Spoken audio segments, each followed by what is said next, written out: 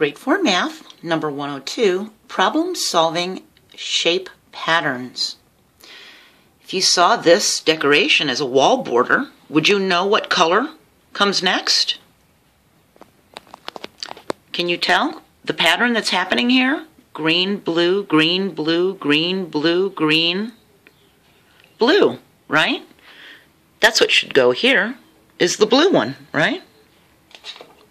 Let's put them in. That's the one that was missing, see? Not perfect, but close, okay. All right, how about here? Can you tell what's happening in these patterns?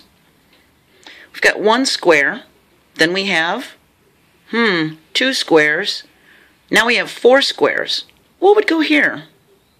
What's happening to the pattern?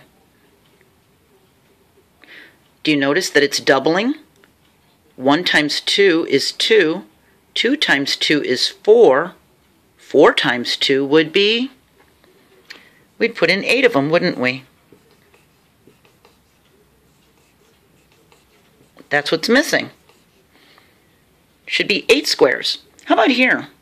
Can you see what these shapes are doing? What shape should go here? We have to look at them to tell. This one's got 3 sides. This one's got 1, 2, 3, 4, 5 sides, and this one's got 1, 2, 3, 4, 5, 6 sides. Well, if this one's got 3 sides, and this one's got 5 sides, and this one's got 6 sides, guess what goes there? Did you figure it out? Something with 4 sides, right? A rectangle or a square, or a rhombus or a parallelogram, anything that would have 4 sides, right? Okay, what if Emma was making a quilt? And she ran out of fabric and she needed to go buy fabric. What color fabric does she need to buy? What colors are supposed to go in these 2 squares? Can you tell? What comes after orange? What color square is supposed to come after the orange one? We've got pink, orange, yellow, pink, orange, yellow, pink, orange, yellow, pink, orange, yellow, pink, orange, yellow. If you said yellow, you were right. That's what should be in this square. And then what should come next? Did you figure it out? What comes after the yellow? Should be a pink one. If you said pink one, you got it right.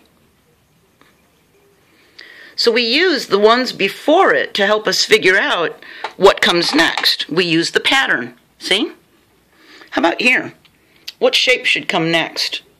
We've got this one, then this one, then this one, then this one, then this one, then this one, then this one, then this one, then this one.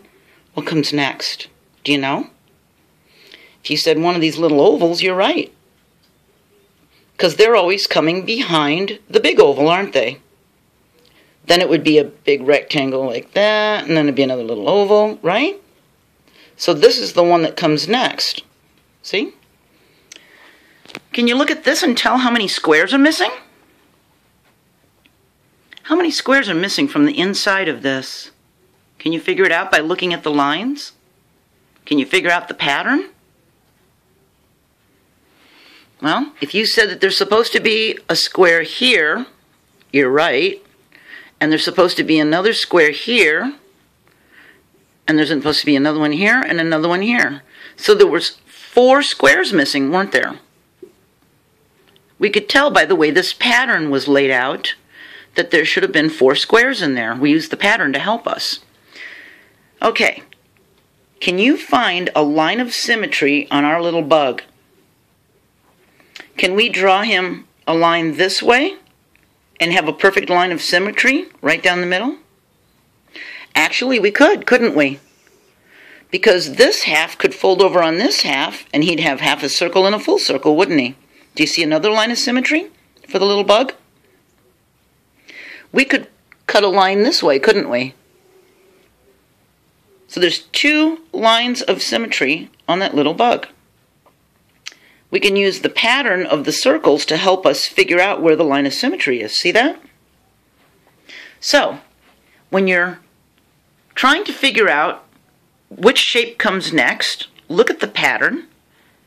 Look at the ones before it and try to figure out what the pattern is.